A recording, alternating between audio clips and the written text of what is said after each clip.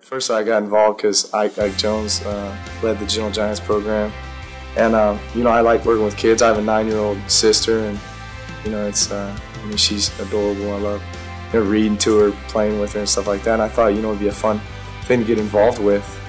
Plus, I know that when I was a kid, and people came from college or athletes or whatever, that it was a real big deal, and I knew how much I appreciated that when I was a kid, how much I enjoyed seeing them. So I figured that the kids here would kind of have that, they'd have the same effect on them.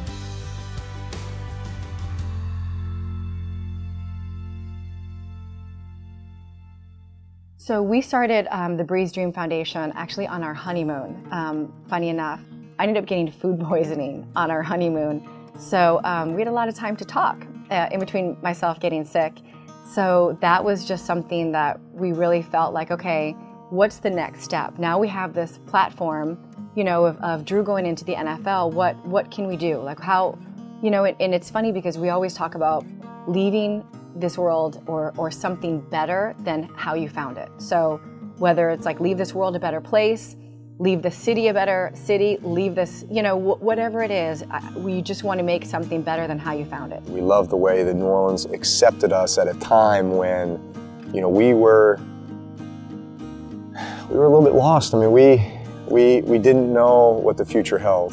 My career was in limbo. We were newly married. We had talked about wanting to have a family, and yet that was now put on hold just because of the injury and where we going and where we ending up. And it just, there was just so many unknowns, and New Orleans took us in. New Orleans embraced us. When we came to New Orleans, it was so interesting because we didn't have kids at the time, and there was so much that we wanted to do, and there was so much that needed to be done, that we really started with this initiative with kind of getting involved with charities or people who were already taking it upon themselves to do something. So there was like Beacon of Hope, and there were these people who weren't waiting for yes or no answers. They were getting involved, they were rolling up their sleeves, they were doing what needed to be done. So that was our start with our foundation here in New Orleans, was really taking on some of these initiatives that other people had started. I guess we thought,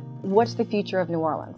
Well, it's the kids, it's the playgrounds, it's the schools, it's the, it's if I'm a mom and a dad and I'm moving back to a city, I need to know that my children's well-being is the most important thing, and that they're going to be raised here in a safe, healthy environment. And so we really started working on, the parks and playgrounds and schools and fields and football fields and all that with the children, and just kind of kept going with that. That was really where we started focusing. I was sitting here at my desk, and we had volunteers from St. Charles Presbyterian Church on St. Charles Avenue, and from Tulane, and from Loyola, and Lusher Parents.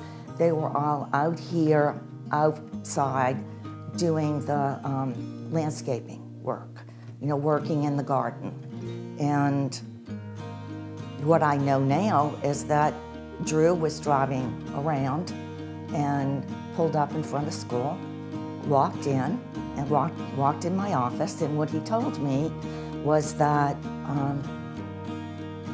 he had been looking to do something to help with the storm, and was there anything that I needed, because he really loved the fact that the community was already doing things, and he wanted to help people that were ready to roll up their sleeves and work and come back. The field we inherited had big holes in it, and it really just was not safe for the kids to be on. And so I said, I brought him, I had the dream board right outside my office, and I said, this is what we hope to get done to the building. And he looked at it, he pointed to the field, and he said, that's mine. The Brees family field, named in honor of Drew and Brittany and their son, truly represents, their family represents everything Lusher has to offer, a joint partnership with athletics and the arts, And without further ado, I'd like to introduce to you all and publicly say thank you and a personal note of both inspiration and thanks for the development of this program, Drew and Whitney Brees.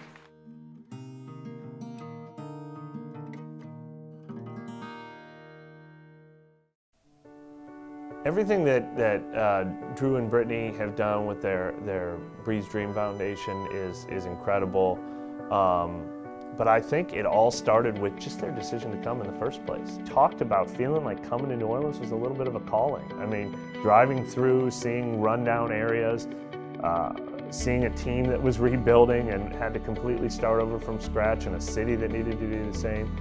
They were pretty inspired by, this could mean a lot. This is something we'd be really proud of and something we really want to dive in and do.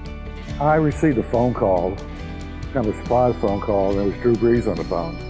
He said, Ron, I want to build a playground. And I said, Drew, we want you to build a playground.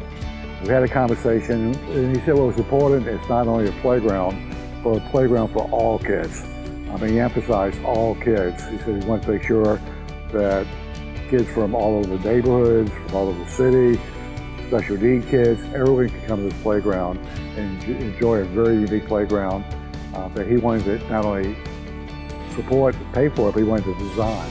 We go to that specific playground a lot, and it just felt like it just needed to be loved, you know?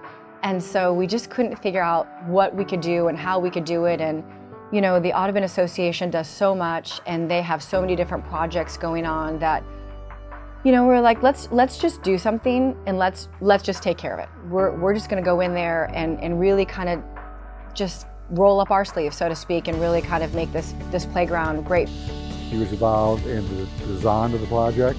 We talked to the national companies with playgrounds and special needs and equipment. He actually drew sketches, he laid out design. So it was his playground, and I would say win a football game and he would tell me to build a playground.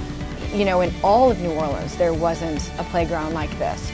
So it was fun. I mean, it was fun, it was exciting. We got our kids involved and kind of showed them the different equipment and what they would want to do and how they would want to get involved. And, you know, so I felt it was our way of making Audubon a better place, you know, maybe New Orleans at the time. Are you guys ready to have fun? Yeah! Are you guys ready to play? Yeah! Hard to pick a favorite project in New Orleans because I feel like each one has been really special in its own right. You know, whether it be the timing of it or a relationship that was made as a result of it, or a smile on a kid's face, you know, because they realized that there was somebody that cared about them and wanted the best for them and wanted to see them succeed. I mean, I can just say how proud I am to have been a part of the resurrection of one of America's greatest cities. And as you drive around now and to reference 10, 12 years ago when that was, you know, a rundown project, or that was, you know, just kind of a flooded out area, and now look at it. You know, it's a thriving community, or it's a beautiful school, or it's a playground and kids are running around laughing, screaming, having a great time. Winning games and eventually the Super Bowl put us back on the map again. And without that, we would be far behind where we are today. It truly made a difference what sports meant, what Tom Benson, the Saints meant, but Drew Brees faced on TV saying, New Orleans is coming back, this is my city, this is my home. That coverage made all the difference in the world in New Orleans being the city it is today. I can't tell you what it means, especially for the kids in New Orleans after Katrina, and especially for our kids coming back, to know that they're wearing the number 9 for an incredibly good human being. It means the world. Well, Drew's legacy far exceeds just being one of the best quarterbacks to ever play the game. It starts with the man that he is and the fact that he recognizes the platform he has. From the guys in the locker room to the city around him, people see that he uses his platform every chance he gets. He understands the mantra, to whom much is given, much is expected, and lives it on a daily basis. We feel a great connection to New Orleans because of what we've been able to experience here and the friendships that we've made and the community that we live in. And we want to make New Orleans better than when we found it. You know, we want to give back to New Orleans everything that New Orleans has given to us.